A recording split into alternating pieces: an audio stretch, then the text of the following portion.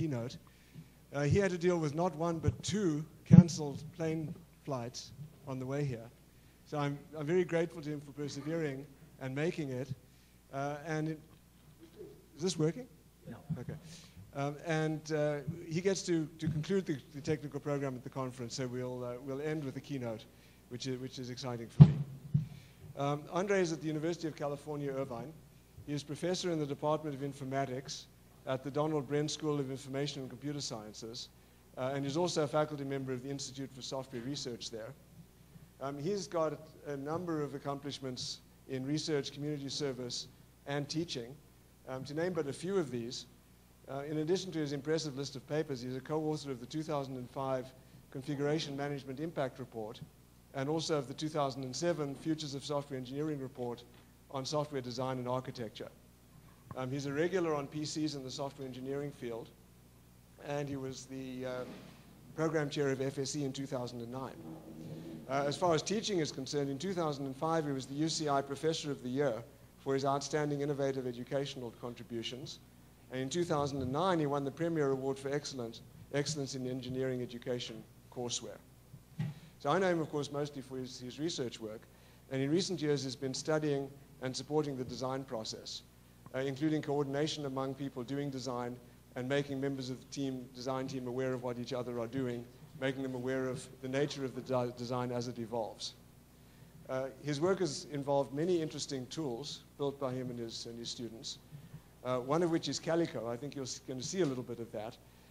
It's a tool that enables design at a whiteboard, but it's an electronic whiteboard, so it captures what you're doing and gives a combination of the advantages of the free-form whiteboard design experience and a tool that actually captures captures a model in the computer. I've been following this tool for a number of years, and the more I see it, the more I like it, the more impressed I am. He also organized in 2010 a very interesting NSF-sponsored workshop called Studying Professional Software Design. What he did for this workshop is arrange to have 3 design sessions consisting of pairs of designers working at regular whiteboards, videotaped. And the videotapes were made available to a number of people from many different disciplines, not just HCI and software engineering, but also cognitive science, design in general, like design in mechanical engineering and architecture and so on, and psychology. And then all the participants got to analyze these videos and come to the workshop and talk about their perspective on this design process. It was really fascinating to hear all these different perspectives on the same design sessions. Mary was at the workshop, Michael Jackson and Fred Brooks were there, as well as a number of leading people from these other fields. So André is clearly somebody who understands the design process deeply, and he's on a path to understanding it more and more deeply with the research that he's doing. So I'm delighted to welcome him to talk to us about a design perspective on modularity. Thank you, Harold.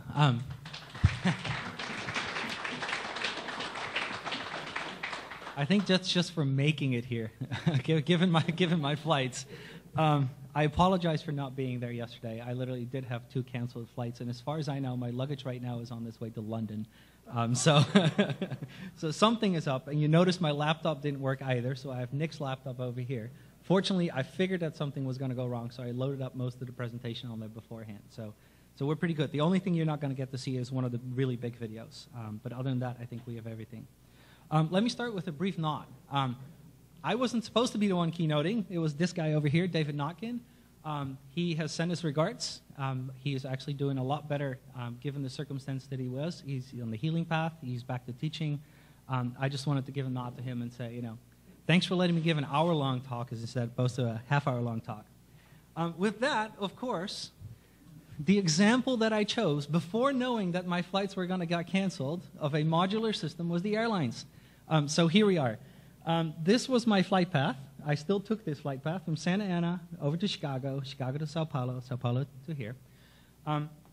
And this modular system is, as far as I can tell, actually a modular system that works to some degree. I now will add the caveat to that forever. But it's chosen in a certain way. And of course, this was not necessarily how I wanted to fly, and this wasn't the modular system that I wanted. I wanted the modular system that looked like this, right? I really would have preferred an airline that had its base in Orange County and flew everywhere around the world and it gave me direct flight. Unfortunately, of course, there is no such airline, and that's kind of understood. Also, this is another kind of modular system that could have happened, right? I could have had to take 12 flights. You know, if an airline actually structured all its flights like this, I could have had to take 12 flights to get here. Likelihood of me being here would be very slim at that point. I'm not very fond of changing planes that often. But what, of course, we know is that the modular system that the airlines have installed is this one. And it's called the hub and spoke system. It's by and large what they follow. So there's a couple of larger hubs, larger flights in between, and then smaller flights that get you to the hubs and et cetera. It's a little bit of an oversimplification, but there's many reasons why the airlines choose this. Partly because it's still understandable by the customer, partly because it makes them money as opposed to this one, which might not make them money. Partly because when things go wrong, they tend to be able to fix them in certain ways, and the system tends to absorb things fairly nicely. Of course, in my case, not necessarily, but you know, what can you do? But that said, there's a lot more to this modular system than meets the eye, right? When I look at this, when I wanted to book my flight, the first thing I looked at was how do I get there? What are the steps? What are the flights? And what are the connections? But if I want to look at a little bit deeper level, one of the things I can also look at is how long are these connections? So I can actually sort of jump down a level of abstraction and say, you know, I'm supposed to spend 2 hours in Chicago, about 4 hours here. That's not that bad. I'll take that. At the same time, the airline might be looking at this same modular system in a very different way, right? They might be looking at it as what kind of airplane is flying here. Is it a small airplane? Is it a large airplane? Or, oh, it's one of my code-share partners in this particular case. So the airline is looking at that same system from many different directions than I would look at it as a consumer.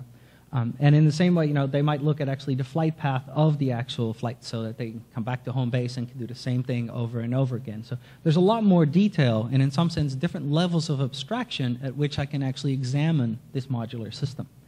Now, why do I talk about airlines? Because I wanted to introduce modularity and my definition of modularity, because that's what we all are doing at partly this conference, is to the discussion here. And to me, modularity is really a property. Sometimes we tend to talk about it as a concept, modularity is a concept. We want something good. But to me, it really is a property of the system concerning how well its parts and the relationships among the parts, right? The parts are the flights, the relationships are the connections and the hubs, support a certain purpose. And depending on that purpose, the modularity might actually be good, might be bad, might be somewhere in between. So I see modularity then as a direct result of the specific modularization that is chosen, the specific parts that are there and the specific relationships that are chosen. So if I go back to this picture, right, if they had chosen this one, that would be a good modularity from my perspective. It would be a bad one from the airlines. This one is probably average on both, and this one might be bad on the airlines and bad on me as well. So what I think about modularity is it's a statement about how well these parts and these relationships support this particular goal. And of course, I can examine this at multiple levels of abstraction, not just one level of abstraction, and from these multiple different perspectives. So to me, the modularity of a system, the modularization is what I like to call that. The way it was broken down in its parts and its relationships leads to multiple properties if I examine those from these different directions.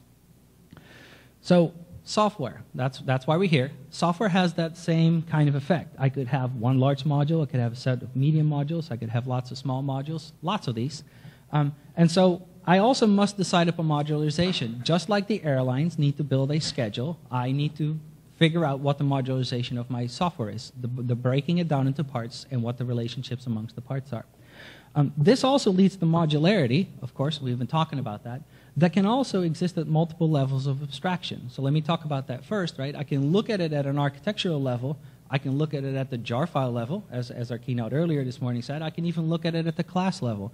Depending on who I am and depending what I'm doing, the modularity of that might be good or bad. And that also came out in talk this morning. You know, the services might be great, but underneath it might be really bad if I'm actually a programmer and need to maintain it.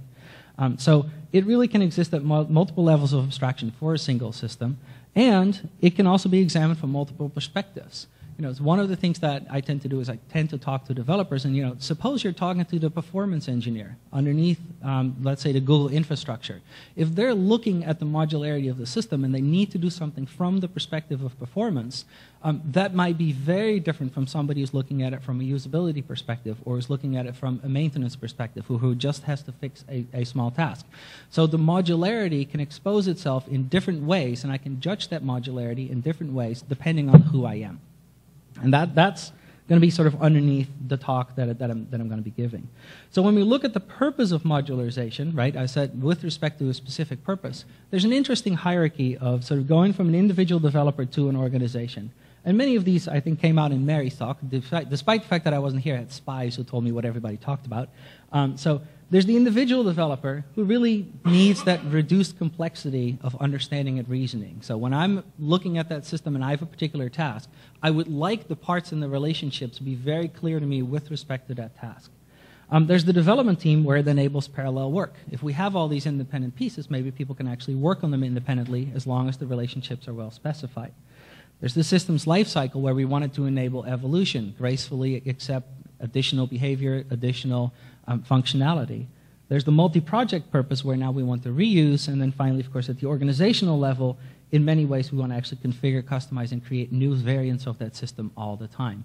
So there's different purposes for that same concept of modularization and modularity that we're trying to achieve. These, I would say, are fairly standard at this point in the field, and we look at them regularly and say, this is what we want. But it's good to spell them all out and understand that they actually have competing interests, right? My interest in reducing complexity of understanding and reasoning might well clash with this organizational interest of this configuration. And how do you resolve that, and how do you choose then a modularization that supports that is an interesting question. So there's a large body of work. This is my 150 sites from the paper in one slide, almost. And note that I don't include the citations in the actual presentation. They are all in the paper. So that just got too unwieldy. There's theory work on modularity, modularization, starting with the early work of Dijkstra and Parnas, et cetera, setting objectives, guidelines, criteria.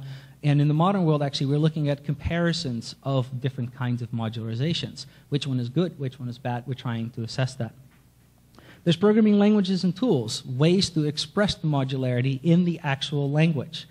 So object orientation, interface definition languages, aspect orientation, multidimensional separation of concerns, all try to give us a programming language, a building language, in which the modularity is actually encapsulated inside the actual system.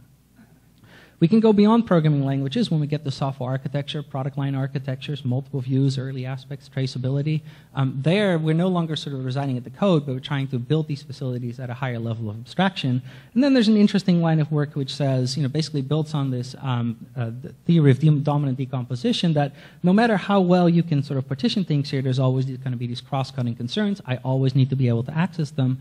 So what these folks are saying is, well, there's modularity in the language, but what about the things that I want to access that are orthogonal to that? So you have conceptual models, concern-based programming, and other approaches that try to say, we need to do this, and how do we do that?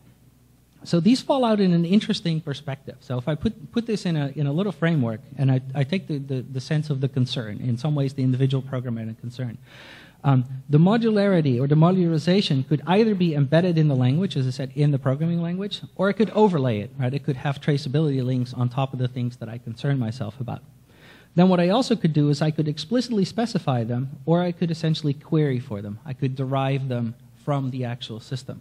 So what that then leads is these four canonical approaches, where I would say most of the work has been over here, which is modularity embedded in the language. It's explicitly specified by the programmer. So the facilities that we need for that is this in-language modularization kind of facilities. And that, as I said, we've talked about a lot. But here's another one where it's overlaid but still specified. So here what you have is extensional concern modeling, where somebody says, I have a concern, and here's the exact places in the code where it is. Now, of course, I have to maintain all these links. I have this traceability issue. But there are approaches nowadays that are trying to say, well, if I make this change, the links probably are going to change this way. And if I make that change, they're probably going to change that way. So there's environments that are now trying to start to help you maintain that traceability for concerns that are not expressed necessarily like this. Of course, when we jump to the other side, I can maintain these links extensionally and always have them available, but there's also some recent work that says, well, maybe we can just query for a concern.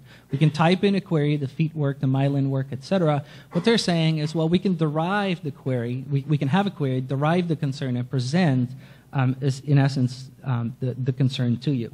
And then finally, and this one has been thought about in some ways the least, but is in some ways, to me, the most interesting, is, okay, could I derive an in-language modularization from the entire system? Could I have the entire system run a query and get a subset of my code that looks like a nice set of modules that concern just that concern? And when I make changes there, they're going to be reflected down there in the code. I'm very curious about what would happen there. And what's interesting about this framework is that we've put all this effort here, but there certainly is a balance here, right? We've got this concern about over-modularization, modularizing too much at too high a cost. Well, if you focus on that, then you have to sort of move out to other approaches if you want to capture the modules and concerns that you're interested in. And so what this framework gives us is some canonical limitations and strengths of each of these approaches, and sort of tells us that all of these maybe have to be used in combination, or which ones are better, which ones are not. There's a lot of questions there. But one thing that's underneath this, if I go back to this notion of modularity, here's the same set of things that I talked about modularity, but there's an additional bullet here that tools really matter, right? The tools that I put in the hands of the programmer, in the hands of the organization, in the hands of the developer, they really matter. Perhaps especially, but certainly not exclusively when modularity breaks down, right? There's lots of times when it breaks down, I need to access all sorts of things everywhere. Can tools help me with that? And so this is really my view of modularity there. It's a direct result of the modularization, exists at these multiple levels of abstraction, and tools help me manage that in addition to, of course, the programming language and other facilities. So, but now getting to the point of the talk. So having sort of laid this groundwork, there's this interesting question. It's a very innocent one. It says, how does one actually choose a specific modularization? Right? So I can break down my program and put all these classes together in lots and lots of different ways. How do I do that? Well, there's this term called design, and the process of modularization is one of design. It's a pretty straightforward answer, and one that we're kind of used to. We're used to saying designing, that's where you decide on the code structures and et cetera. But I want to go one level deeper and ask the question, what is design? And now things are getting interesting. So I had a grad student who was willing to address that question, especially in the context of software, by approaching it from an interdisciplinary perspective. So as opposed to reading books on software design and everything else, he started reading software design books, or he started reading non-software design books. So there's a whole series of books highlighted here, from Christopher Alexander to The Art of Innovation to Design Methods, The Reflective Practitioner, that many of us actually know. And he started reading that, and then we also got to some more recent literature. This design field that we've known as Simon and Schoen and others has really evolved to actual studies of how designers work in these other disciplines. So this is a wonderful book by Nigel Cross. It's called Designerly Ways of Thinking. There's this semantic turn over here, what designers know, how designers think, cognitive artifacts of designing. So these are people that are very curious about how design happens, not at the overarching process level, but in the minds of individuals. How do I approach a design problem, and how do I work and grapple with the problem that I'm tackling? And so after reading a subset of these books, the grad student got kind of mad at me because he said, hey, you forever tainted my way of thinking about software design, and we're going about it very backwards. And I said, good, that's exactly what I wanted you to do. Now let's see if we can still get a software PhD out of that. And eventually he did. Trust your advisor, that's the motto right there. So he read all this, and out of this comes an interesting perspective on design. And I'll try to do that by contrasting some of the definitions of software design, right? So when I went a couple days ago, I said, let's look on the internet and look for some definitions of software design. Well, here's one: the organization of a software system into modules, components, classes, or other units. We've sort of seen some of that today.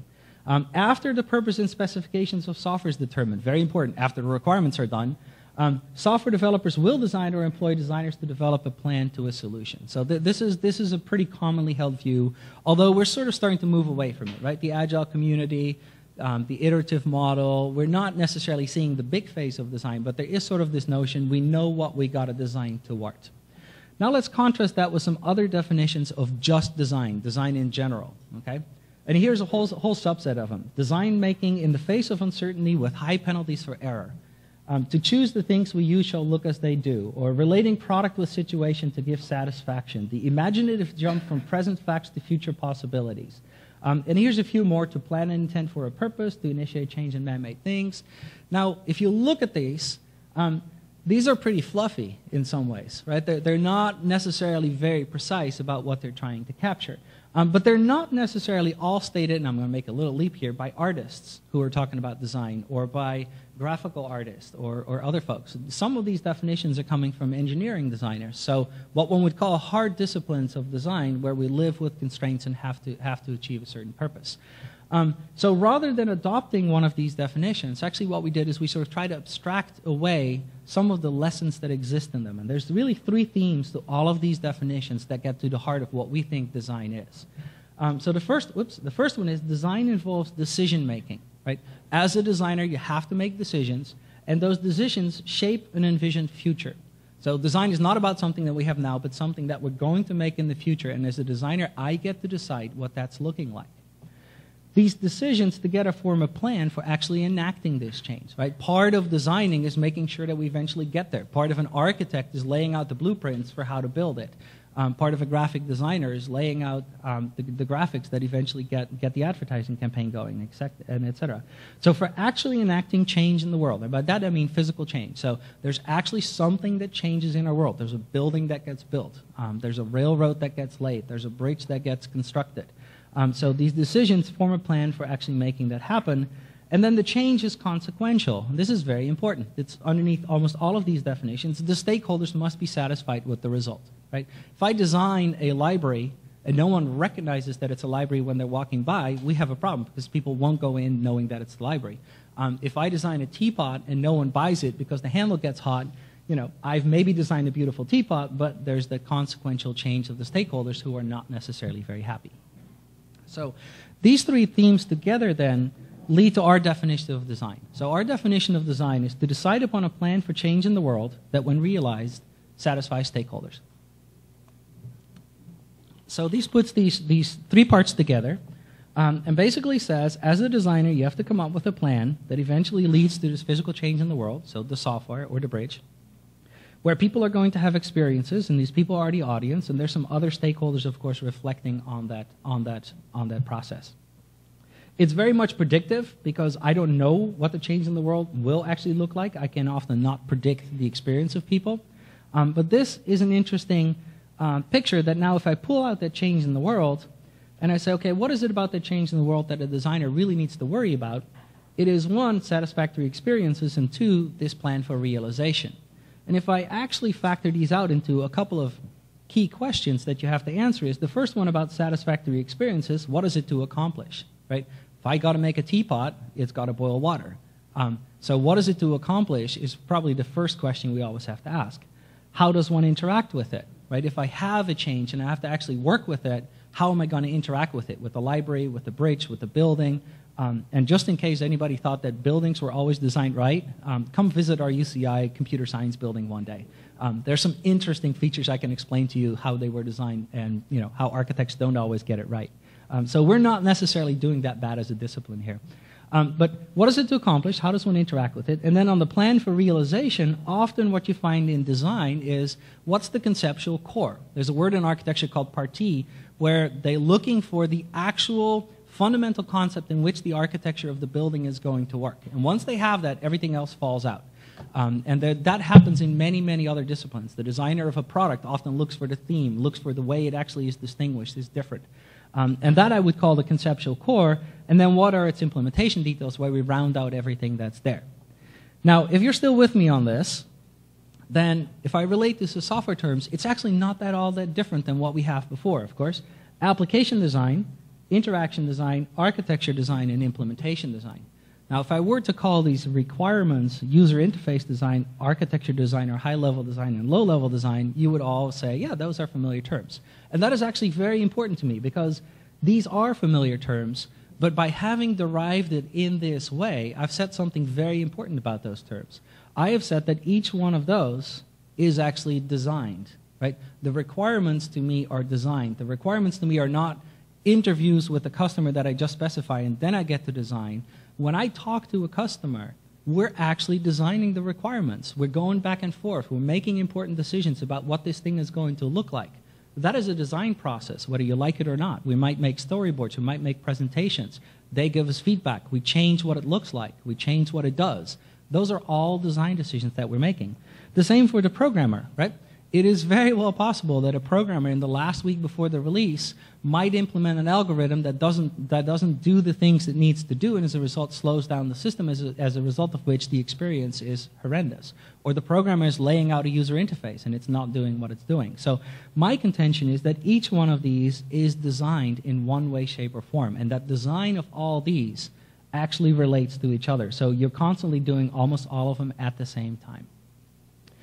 So if you do this, of course, if you put it in this perspective, if you buy into that, that says that seen through this lens of general design, software design takes place across the life cycle. This is what I was just talking. We're designing across the life cycle. But that also means that the final design really is the code that gets shipped.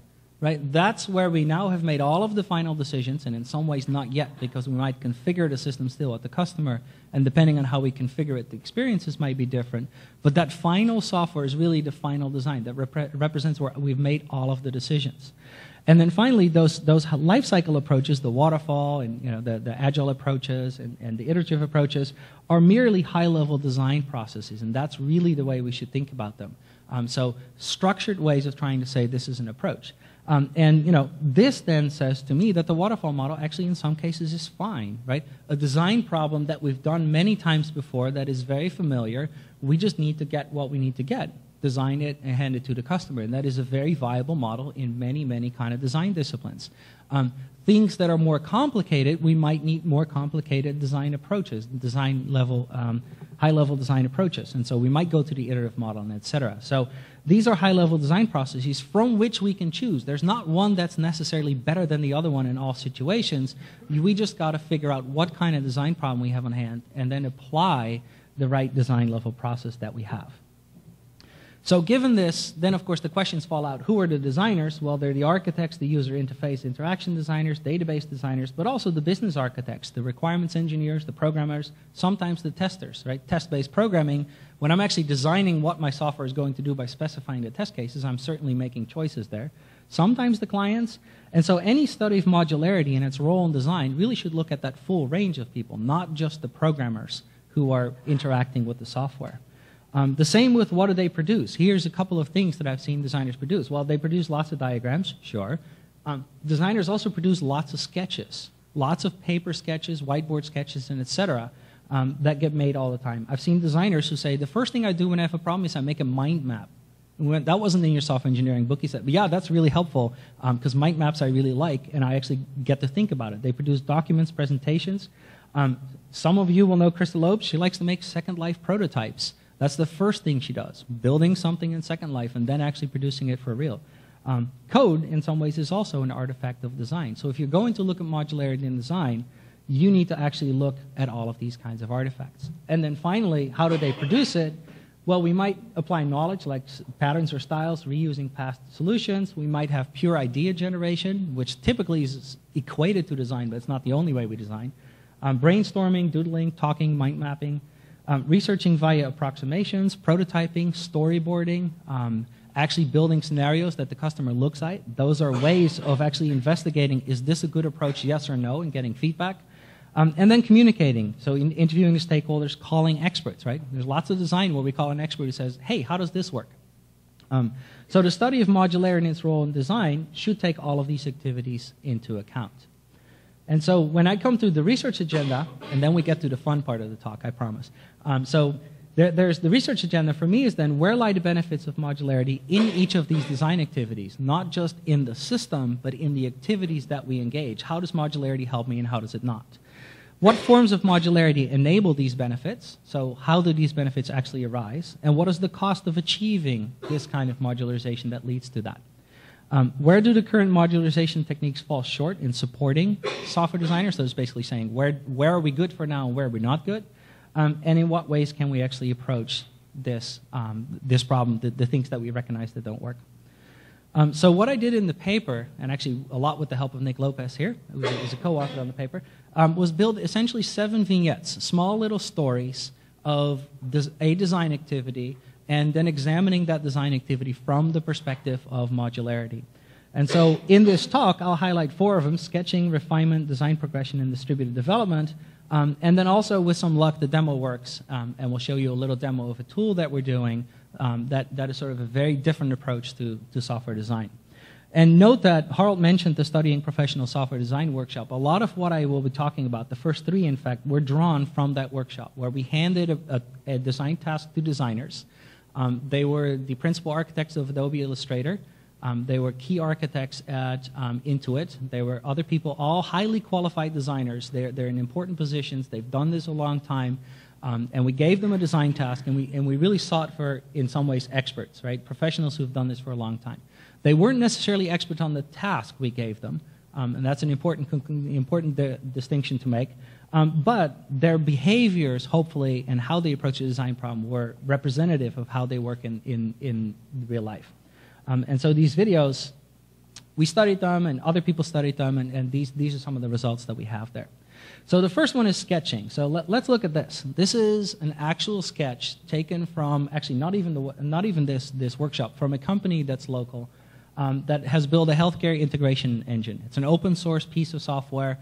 It's in many, many hospitals around the US and slowly invading the world as well. And it started as a very small system and has grown into 800,000 lines of code, something like that, very large. And they designed this system. And how do they design the system? Well, like this. They always tend to produce pictures like this. When they have a design problem, they don't go to the UML tool, they don't go to Rational Architect, they don't go to any of the other ones, they run to the whiteboard. That's where they design. And so what I've collected is a few pictures that are representative of what I've seen on these kinds of whiteboards. This is actually the architecture of that system. It doesn't really look like the architectures that we see in the books. But there's some resemblance, right? There's an integrated healthcare engine. Here's things that touch that. There's some protocols like SOAP and other ones that address that. And what they did was essentially talk through this design problem while drawing on the board, while arguing, and while drawing, essentially. Erasing things, adding things, and etc. Now, one thing that you notice is this is not really an architecture notation. It's not a formal notation that they use. It's highly informal. And this shows that a little bit more. This is from the same company. This was a very important diagram to them. You wouldn't know but from the way that it's actually drawn. But this was a very important diagram to them because, again, this is the hub. There's the lab. And here's some other sites. And there's clearly an architecture happening here that's distributed, where different components talk to each other. Notice the erased arrow over here. That's no longer important. Notice stuff erased over here. But this was a crucial design document, design diagram that served a very important purpose to them. It had a big not erased next to it for a really long time. And notice the absence of detail, right? And part of that is they all know what the system is looking like. They all have a shared model of that architecture, so they don't need to draw out the entire architecture. They only need to draw out the parts that they are discussing. They don't need to provide the rest of the detail. Here's another picture from that same company. Now what they drew over here was actually not the software, but was the problem. What problem were they trying to solve? This is another key thing that you see on many whiteboards when designers are working. They're not just drawing the structure of the solution, the architecture, or the requirements.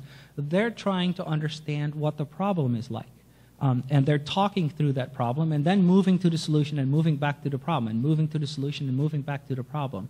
So they're actually drawing here, in this particular case, patients and particular diseases, and they're sort of in different buckets, and different patients with a different disease aren't sort of allowed to cross paths in hospitals. Right? If you have an open wound and somebody is highly infectious, you probably don't want the two folks in the same room. So the software that they're building is sort of this population management software. Who's where and what are they doing? And these represent different kinds of populations. And then finally, here's another one where one of the things you see is sort of this mix of notations. That's also what happens. All these diagrams, this is requirements over here. Here's a little client plugin mini architecture. Here's an architecture that they drew. Here's a little code this was a note, and sometimes you see them drawing pseudocode, sometimes a little user interface, and all that on the same board, right? We're not in user interface design mode, or we're not in code structure mode. We're constantly going back and forth between the different kinds of design that we're engaged in. And one of the things that's interesting is these circles with these little L's actually are very important with respect to the piece over here. They're a homegrown notation for just that design session, where the circles with the L represented things they could plug in into something else. They didn't have anything that said plug in. They just drew a circle with an L, and somebody said, ah, so we could plug that in, and then somebody else started adopting that notation. This is something you see very often in sketching. So when now we go back to modularity, one of the questions to ask is, designers sketch a lot. There's actually lots and lots of this kind of whiteboard content that you can obtain. So what are the parts and relationships, right? If we go back to the definition of modularity, what are the parts and what are the relationships that they are drawing here? And from a modularity point of view, what do these parts and relationships support? Well, remember those purposes that I talked about earlier. Well, clearly they're trying to understand and reason about the system. So something is happening here that they're trying to do that's familiar. They're also sometimes doing parallel work. The video that I can show you shows the two designers arguing, and then all of a sudden both of them are drawing on the whiteboard separately. One is working out one part, one is working out another part, and then they come back together. So they're doing some parallel work. There's some reuse happening, and there's some evolution happening. Often it's the system that they're trying to evolve. So these are very familiar reasons from a modularity perspective that are exhibiting themselves in the work of these designers at the whiteboard. And what can we do then, in some sense? Can we learn from what these designers do? And can we build tools that actively support them in this kind of sketching work? And can these tools have modularity embedded in them in some way, shape, or form that matches the way they work? And hopefully, when the cross the fingers on the demo, I'll show you a little bit one of the directions that we're taking. So the second vignette is refinement. So here's a picture of a whiteboard. This is from the workshop. It's a video that we didn't share with the workshop. But where people were working on this simulator, so what they were asked for was a traffic light simulator for students in an engineering class. And so they have some classes listed over here, but that's not how they started, right? Those classes were not the first thing that they were designing. They started with something different. And here's an interesting picture of how that something different sometimes evolved. What a number of the groups did was they wrote down just things that potentially were important. And that list got modified and that list got changed. And then at some point, some hour into the session, all of a sudden, one of them took that and started drawing these arrows and say, hey, there's relationships amongst these things. We should think about that. And then some half hour later, they actually redrew this into this, where now they start to actually draw more of what looks like a UML-ish kind of diagram, though there's no methods, etc., specified yet. So there's a refinement process that happens. There's this evolution happens. There's this incremental level of detail that they're providing while they're working through the design problem.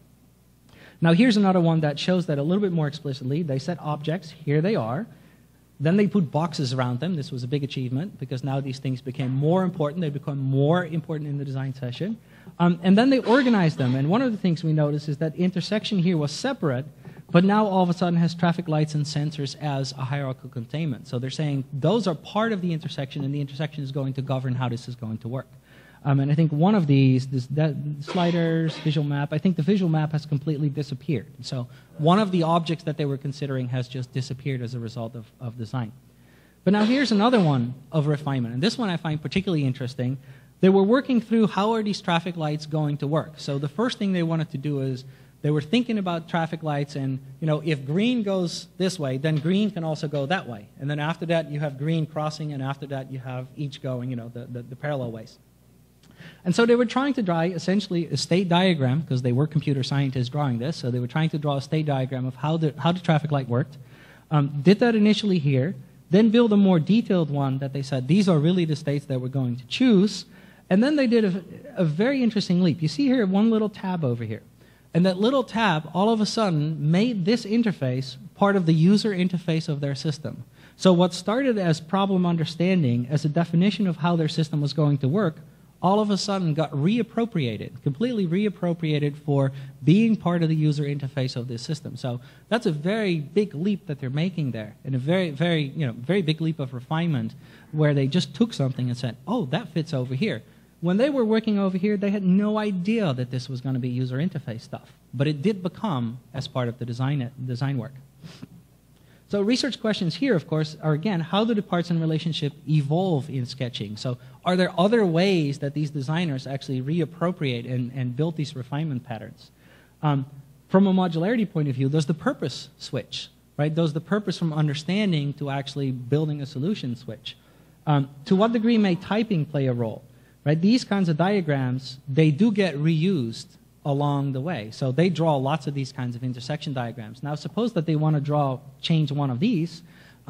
Maybe they want to change all of the other ones. So can we maybe add typing at a certain point on the sketching on the whiteboard? Do designers ever unrefine? Does it happen that they say, this is too refined, I'm going to go back? And from code to sketch, right? A lot of work that they sketch on the whiteboard is with reference to an existing piece of code. Can you actually bring that piece of code up in sketchy form as opposed to in detailed form and then work with it and see what that means? Now, here's the video clip I cannot show you, unfortunately, because that was a 2 gigabyte video clip that didn't fit on the little USB key that I was trying to give to Nick. But in the video clip, you see some of the designers at the workshop actually working through the design problem. And they first make a list of things that might be important. Then one of them already has a user interface up. And then the next one is working out the list of requirements. Then they change the things that are important into requirements. Then they wipe out the user interface, do it again. Then they wipe out the requirements, write down a class diagram, and all the time they're talking, right? So the things that they're drawing and the things that they're doing are supporting the conversation, right? The conversation is where much of the actual design happens. So what we did was we did an analysis of the kinds of things these people talked about. And so here you see 6 design sessions, and you should know that the top 3 are the professionals, and the bottom 3 are the non-professionals. They're the graduate students. So we actually took graduate students of our program and said, why don't you design the same thing too, and we'll go analyze you as well. And they happily did so because we paid them some money and et cetera. So these are the professionals. These are the grad students. And these are the ideas and by whom and when they're raised. And so what we did was we did a lot of tracing. What's a contribution to the actual final design? What's not? What idea builds upon a previous idea and all those kinds of things. So we build a lot of these kinds of diagrams and try to study this problem from a variety of different ways. Now, the one that is most interesting to me is actually this one. And what we did in that one is we identified the key topics that emerged for each of the design teams as the things that they tended to focus on when they talked. And so one of the things you see, this team focused on 3 things, 4 things, 6 things, 5 things, 5, and 5. So the grad students are remarkably uniform. These were less uniform. But there's a fabulous phenomenon here, which is that these professionals tended to talk about 2 subjects at the same time. And you see there's always 2 bars there next to each other. And these bars are not always the same bars. In fact, these bars tend to rotate. So what these folks tended to do was have a subject and juxtapose it with another one, make some design progress, pick another one, juxtapose it with another one, make some design progress, and kept rotating through that. They didn't do this explicitly. Mind you, they didn't say, okay, let's stop, let's pick 2 other topics and do something else. It was purely through the really in-depth analysis of what the behavior was that they were actually doing was they were rotating through these subjects. And by and large, about 70 or 80% of the time, they're talking about these 2 subjects at the same time. Now let's look at the grad students over here. Long period of one subject, super long period of one subject, super long period of one subject. So essentially, the behavior of the grad students was actually very different. They tended to fix on one subject and spin their wheels on that subject. They didn't make a whole lot of progress. If when you actually analyze, did they make progress over that? They didn't make a lot of progress. So what seems to be happening as part of design is these professionals have these little short cycles where they rotate through and push a piece of design and go somewhere else and push it and then go somewhere else and push it. And they need to be able to do that because all these things relate to each other, right? They're focusing on different parts and pushing those forward. So now, of course, then the question becomes, well, why don't the grad students do that? Aren't we teaching them this? But then what is the nature of these subjects? Are these subjects concerns? Are these subjects the actual modules? What are the relationships amongst them? I think there's a lot of open questions of how this eventually gets resolved about what it is that they're talking about, what are these concepts, and how do they map onto the eventual implementation that's there? Do they one-to-one map onto things that show up in their architecture diagrams? And the answer is no, they actually didn't.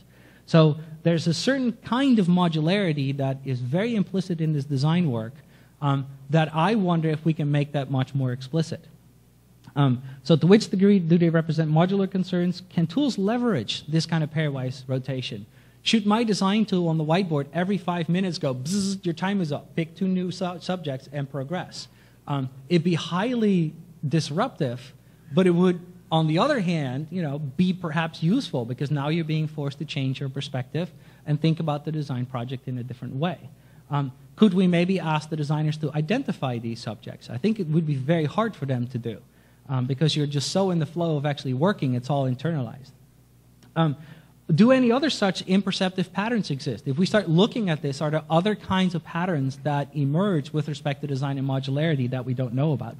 And then, of course, the expert versus novice question. So how come these designers of Adobe did things very differently? Is that just from experience, from having worked together, having not worked together? What is it that's caused them to adopt this kind of work, and uniformly so across the 3 professional teams versus the novices? So what changes from being a grad student to being the architect of Illustrator? Unless you think that the architect, by the way, of Illustrator is always architecting, one of the major gripes when we talked to him was he did a ton of code reviews. Okay, so this is also with respect to the speaker this morning. The architects at Adobe are very much nose to the grind in the midst of their code development, because they did remote code development. The code changes came in, and they wanted to preserve the architectural style and the patterns that were in the code. So they did actual code reviews and sent things back. This was not their favorite thing to do, and you could ask, are there ways for them to express what they want? And that's one of the other vignettes that's there. But there clearly is sort of this notion of expert versus novice and what's going on there. And then the last one is distributed development. So this is less at the whiteboard, less at designing, much more connected to Jim Herflip's talk a couple days ago. So this is a picture of a development project. It's distributed. You can see the teams there and how many people are in each team. So 11 over here, 8 over there, 1 over there. And these represent work items that get passed from one team to another. So one team says, you need to do this piece of work. And then the other team says, you need to do this piece of work. And then there's a little bit of color coding. Red means the creator of the work team to the owner. Green means owner to resolver. That means it actually was resolved. Blue means a reassignment, and et cetera. And I'm not going to go into too much detail, but what you can see is that from fall 2006, from the fourth quarter 2006 to the first quarter of 2007, this happened. Okay? The teams did not actually increase all that much in size. They might have been more productive, but you can certainly see that there's a lot more blue that starts to happening. So a lot more reassignment. 1 quarter later, the picture looked like this, where also yellow got introduced, where a lot of items were created that were subsequently resolved. So they were directly assigned, and they tended to be resolved already. So what you can see is that in this distributed world, things get intertwined. The efforts of the different teams get intertwined much more than you would hope. And now I'm going to juxtapose that with a couple of videos that Nick says.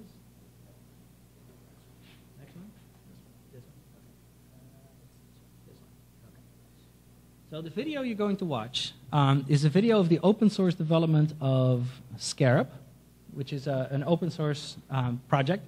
And what you're seeing is each of these piles represents an actual developer and their contribution to the code. So the larger the pile is, the more that person is actually developing. The color coding represents the kind of things they're developing, whether they're developing C code, Java code, header files, GIF images, and etc. And as more people start joining the project, you see that more piles start appearing. So this is the typical open source development. You see more people starting to participate. And I'll show this one more time. As the pile comes to the front, that means a recent change. As the pile moves to the back, it means a change that is very old. And so this developer over here is pretty dormant, though he actually started the project. So he contributed a little bit. And then this developer here, who you see all the time, actually went completely gung-ho and adopted the project, and he was the one who started building this. And so you can see that some people contribute, and then they slowly go to the back. Which means they contributed a little bit, and then later on contributed a little bit, and some people are much more active. So now let's go to the second video. So this is the same project, just a little while later. So I think it's about a year later. You can see the date over there, and you see that there's lots of people who have contributed now. Clearly, there's a core group of developers that we know, and there's an incidental little project that gets done. But there's not a whole lot of active development actually at this moment in time. And so you see the project is growing, and again, a couple of more people join. And what I'm going to do in the next video is I'm going to switch the view.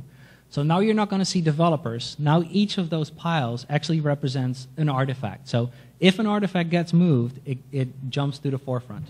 And so what you're going to see now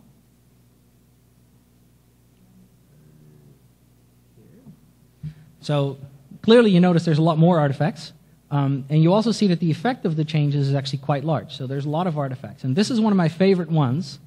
You might wonder, why did all these artifacts get changed at the same time? Somebody actually generated some code, right? They had a file, generated a bunch of code, and checked that in. So from the repository, we can see that that had actually quite a broad effect. And here they did it again. And so you can see that there's quite a bit of development, but actually what you are not seeing in this particular case is long tails of code that's actually pretty dormant. That code is not changing very much. And now what I'm going to do in the last video, and this connects back to that worldview view, is I'm going to show you the piles of artifacts when 2 or more people are working on them at the same time. Okay? And there's a very fascinating pattern that emerges. So notice that there's a bunch of them. And here's actually one where 3 people worked at the same time, and there's a bunch of stuff that happens. And now what you're going to see is you're going to see that window get narrower. And all of a sudden, there's not a whole lot of parallel work happening. And then you're going to see the window get wider. And then you're going to see that, hey, more parallel work's happening, and people changing the same file, right? And changing the same file tends to not be good because you get a merge conflict and all these other kinds of things. And so the effect that you're seeing is it widens and it narrows, and it widens and it narrows, and it widens and it narrows. And what the widening corresponds to is the upcoming release. The closer the upcoming release date, the more parallel work tends to happen. Now, there's a nice study by, Dwayne Perry and others, and there's other studies like it that say the more parallel work happens, the more bugs get inserted in your system. So what this shows is that the closer you get to the deadline, combined with the other finding over there, there's more parallel work and probably more bugs inserted in your system. And the other thing that it shows is that, of course, we haven't really cleanly modularized, perhaps, right? There apparently is a need to be touching the same stuff as part of the changes. So what's going on here, and why is that the case? So now let's go back to the presentation. So if you take these two together, then the work of Herbslip and the work of others starts questioning this role of the API, right? And one of the things that's being found is that the API is very effective in separating work, but also tends to mean isolation of work. So the work that this person does and the work that this person does, they don't talk to each other a whole lot. Whereas often they actually should be talking to each other because they're going over this relationship, they're going over this bridge. And so the question is, could we encourage them to remodularize, for instance, to reduce the problems that are here? Or should we be designing the modularization much less so for the individual components and how they connect to each other, but much more from the perspective of coordination? I think that's the same question that Jim Herbslip is asking is, should we be developing so our development processes are smooth as opposed to so the code looks nice there? And I think there's a real question in there, and as to whether tools could help us better on the modularization side from the code, or whether they could help us more on the coordination side. And that balance, I think, only when you bring the two together is going to become much clearer. So if I take all these lessons that I talked about, the vignettes really represent merely a slice of the broad range of activities, notations, and everything else that designers use, right? Especially in the broad range of design that I look at. There are some general observations. Modularization itself is typically not the main goal that these designers have, right? They're working to build a new feature. They're working to design an architecture. They're working to address a problem that a customer has. So actually getting to something that's neatly modularized is not something that's at the forefront of the discussions very often. Usually it gets talked about much more sort of towards the late end of the discussion. Are we doing this right? Are we having the right architecture? You can question whether it's the right approach, but it's just a phenomenon that we observe. There's a big interplay between problem understanding and solution building. Okay? This is a crucial piece from taking this design perspective. As you're designing your solution, you will almost always need to know more about the problem that you're solving. You'll have to go back to your client. You have to go back to somebody to ask what's going on. And the same as your programming, you might have to go back to the architect. Why did you do it this way? Is there something else? And this can lead to a lot of redesign. Immediate versus emerging modularizations. We saw these modularizations that slowly but surely evolved and sometimes are completely reappropriated. Are there languages in which we might say, we're pretty sure about this one, but not so sure about this modularization, right? Well, we said earlier this morning, holding off the decisions that we can make until later, maybe actually we don't need to hold off because in my view, they're actually quite important decisions that need to be made. But maybe we can say we're not quite sure about this one, or we're 90% sure about this decision, and we can work with something that has that insecurity with it. There's the tension of expressiveness versus usability. Right? The whiteboard is so appealing to the designer because they can draw anything they want. It's not necessarily very expressive on the other hand, and that's where you want the more strong design tools. Can we bridge the two? Tools are important. I'm a tool builder as part of my research, and so I always will say that tools are important, but I think they really can overcome a lot of the issues that are there. And design is social. It's a person-to-person interaction. That's where design happens, and I think we need to look more at that social interaction, what happens. There's a caveat here, which is the quality of the designs, right? We didn't check necessarily whether these were the best designs that are emerged. We assumed that these were high-end designers, and they would know what they were doing. Now, it might be that the grad students, in their inadvertent way, might have designed better quality designs than the professionals. From what we can judge by eyeballing, not necessarily so, but on the other hand, this is something that eventually somebody will have to study. So the road forward to me, with respect to modularity and design, really is one of additional studies. And I hate to say that, but we really have never looked very closely at how people actually design software. What are the kinds of decisions that they make? How do they work? How do they work through this design problem? And can we better support them in that process? This question is interesting. Are we bringing designers to tools, i.e. we build a tool and say, designer, use it? Or should we bring tools to designers and look at what designers do and bring tools that help them in what they're doing? I think that's a very different kind of approach. What is the purpose, right? Again, questioning what the purpose of modularization is. We have a set, but is that the only set, and is there a broader set? And I think classroom, and I'll talk about that in a minute. So here, what time do we have, Harold? 10 minutes, that's perfect, that works.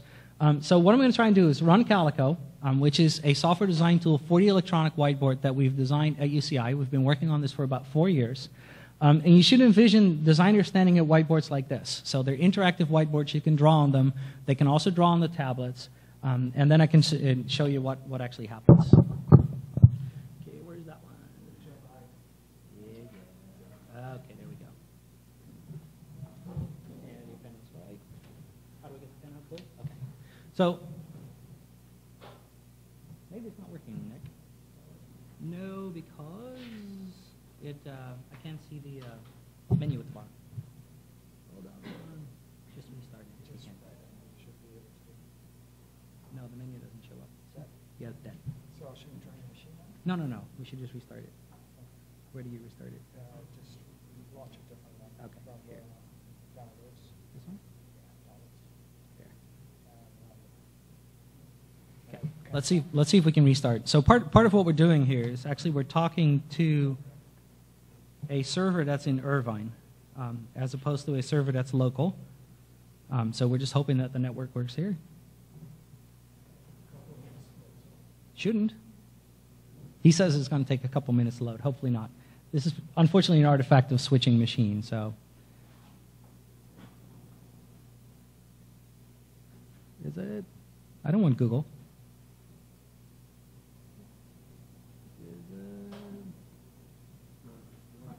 Yeah, no, not going to work. It's okay. What we'll do is we'll skip it. Oh, now we're launching Outlook. This is even better. I want to go back to Windows 95. I know how to use that.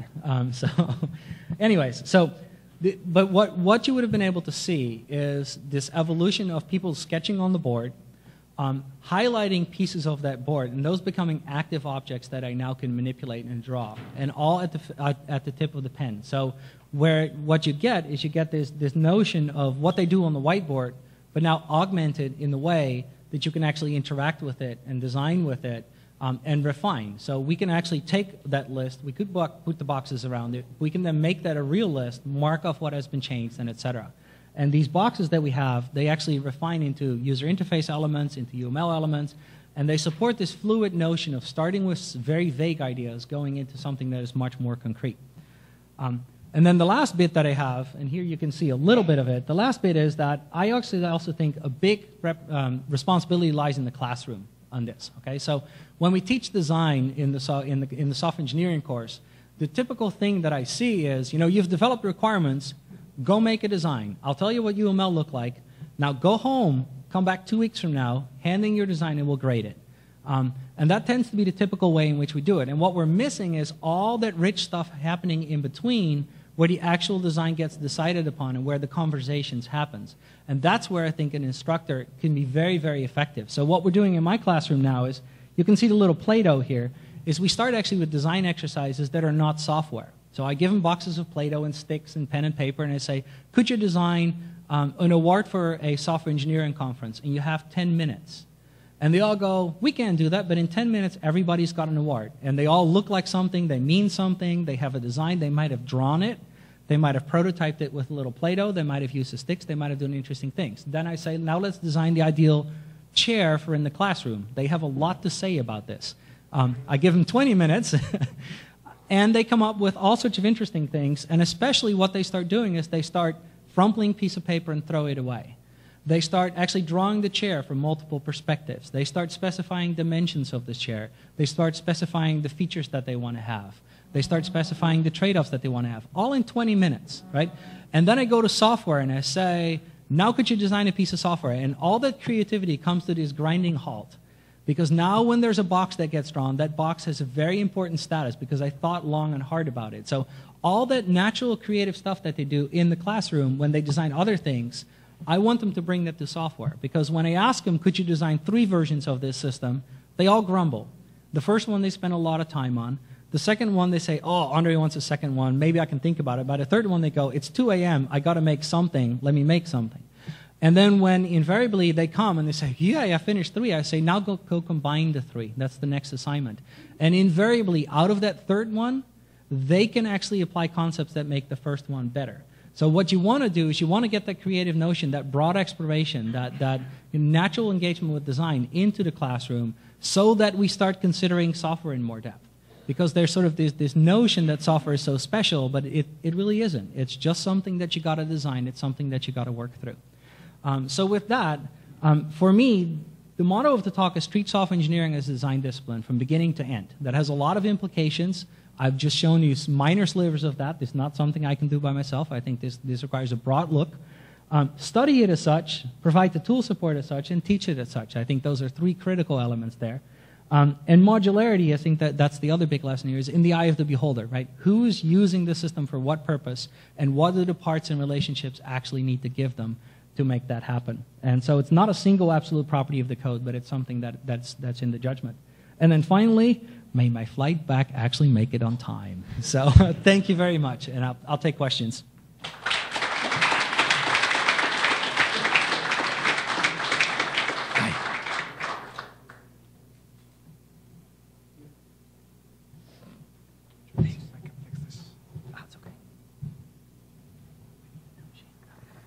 Hi, thanks for the great talk. And one thing that you said is that people only think about modularity in these experiments at the end or kind of late. So I was wondering if those experiments were carried on by a group of people that are working together and that all of them make all design decisions in the same place. So the experiment was a small experiment. It was a 2-hour window, right? So one of the things that I want to do next is actually get prolonged sets of designs and see what happens when we give them more time. Though what was interesting is for a number of the architects, there was actually one session that only took 1 hour. And they said, you know, we're finished designing. We're going to hand this off to an implementation team. So in their mind, they had done what needed to be done. And it certainly didn't look like a full UML diagram yet. I think there's interesting questions to when that comes into play and when they hand that off. And now, you know, in the tool that we have, the Calico tool, one of the things we actually want to do is support that refinement so that handoff happens properly. Yeah, because what I would expect is if you have a long list of design decisions to make, then modularity would appear very early in the process because you would have to share, like split those design parameters, as Baldwin and Clark call them, and then would have to, you know, define interfaces and so on. Yes. Yeah, and that happens implicitly, right? The list that they make and the boxes that they put around and the interactions that they start drawing are about modularity, but not sort of in the traditional sense that we think of, okay, what are the interfaces, what are the boxes? They're still doing this at a very general level. But yeah, no, certainly they do some of that. Is it my turn? Yeah. Okay. First, thank you very much for a very, very, very interesting talk. I liked a lot this framework that you gave us at the beginning. Great, I can take it and use it, I hope. Good, thank you. For putting my work in kind of in context. Now thinking back, I mean, you are saying, and I agree, software engineering as a design discipline and give the designers the right tools. Now let's think about tools in terms of programming languages, development environments, because that's where I come from. Yep. What are the lessons that we can learn also in terms of this framework that you showed us, the four? Where can we, as language designers or IDE designers, help designers What in you their just saw. work from what you have seen in your experiments? Yeah. I think in some sense the second half of the talk starts going into that direction, but I think the distance of what I've seen people do versus what sort of support we provide is still pretty large. On the other hand, there's some projects nowadays that are trying to reinvent the IDE itself. So there's Code Canvas at Microsoft, and there's Bubbles coming out of Rice Group. There's Lighthouse that we're doing, and what they're trying to do is more closely match sort of, and Myelin is one of them, is more closely match what we're given to work with as opposed to it being the entire system in a flat file. Code Canvas shows it in context. The Bubbles project just shows what was involved in the particular problem. In Lighthouse, when you're coding, we give you the design right away. We just, for everybody. So you immediately see design conflicts and et cetera. So I think there's beginning steps moving in that direction, but I think there's a big space in the middle where I suspect you're about as curious as I am how to fill that, and I don't have any necessarily good answers there yet. To make the question a little bit more concrete, I mean, I could see this in your circle. The four quadrants? Yeah. 4 quarters, the top right one is where things are starting to move. Yes. Any hope we can do anything in the...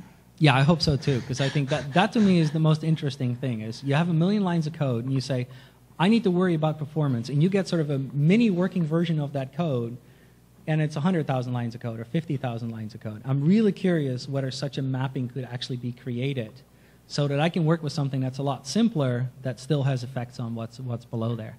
And I think that's an interesting question, whether we can achieve that. But that's on the still bottom not right. on the bottom... That's on the bottom right. For me. Right, left, because right. you get Bottom a right, mini system, yeah. bottom right, yeah. Okay. So, any other questions? I have one. Uh-oh.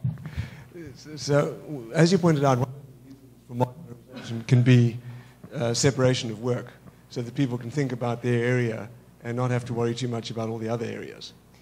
And yet at the same time, some of those interaction diagrams you were showing suggest that designers jump back and forth an awful lot between these different areas, and they really need to do that in order to understand relationships and all. Yep.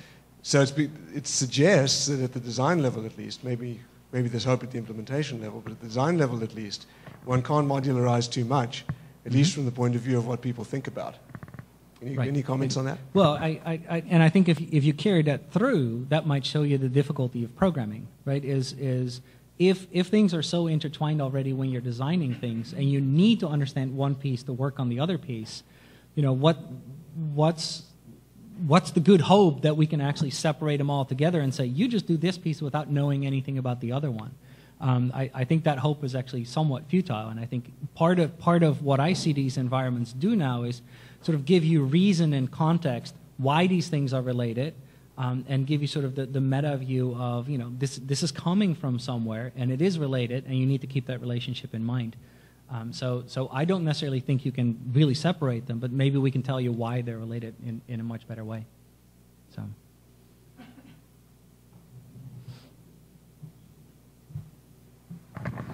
See if I can figure out how to keep the microphone working.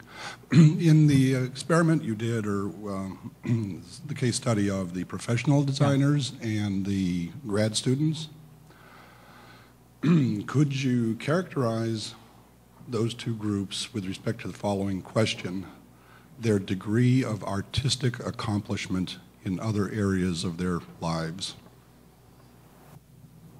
I honestly don't know, because we didn't ask them about that. We didn't. So there is a certain fluidity in sketching and drawing and that kind of stuff that influences how easy you can design and how ready you are to throw things away. I didn't get a sense that some of them were esoteric artists or not. I don't across the whole board. I think it's pretty even-handed. Not esoteric, but accomplishment, because yeah. the pattern that I saw of what the professional designers were doing, if you filmed a painter painting, Mm-hmm. that's what it would look like they were doing. They do a Yes. little here, a Yeah. little there, a little there. Yeah. Whereas someone who's an analytic thinker would go to great depth Yeah. and then grind down Yep. somewhere else. Yep. So, and I think part of the question underneath this is, you know, is that a fundamental thing that designers do, like painters, and is that somehow acquired, even as part of software design, right? Do they acquire that ability to move back and forth and still keep the whole piece in mind? And I think the answer is yes. So. Yeah, kind of related on that is because I was thinking, the group of professionals, had they worked together for a long time as well? No, not necessarily. No, there Okay. were people at the same organization. Some teams had worked together. Some teams had, you know, they knew each Okay. other, but they hadn't necessarily worked together. So, okay, so it's not, okay, because sometimes I think that can have an effect as well, Yes, too, yeah, when no, I was certainly, looking at all certainly. the different parallel Yeah. things. Yeah. If we communicate together a lot, we may be used to being able to Yeah. switch contexts very quickly. No, that was Okay. that was by design that we had some of those teams and some not. And also, too, even though you talked, usually design is a social thing, and I would say in general that's the case, sometimes you have single designers. Yes. And they're introverts or whatever. Have you looked or thought much about that from that perspective? It's hard to get in their heads. So, I mean, I could put a videotape on them working by themselves, but when you have the two designers talking, you actually get more of a sense of what's going on. But yeah, there's a wide range, right? 3 designers, people in different settings. There's a lot to be looked at, certainly. Certainly. So, thank you. Thank you.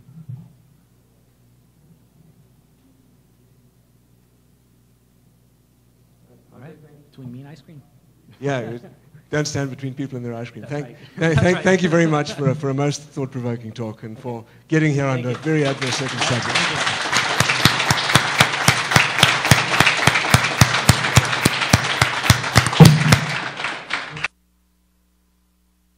Before I give up the mic, I just want to add my own thanks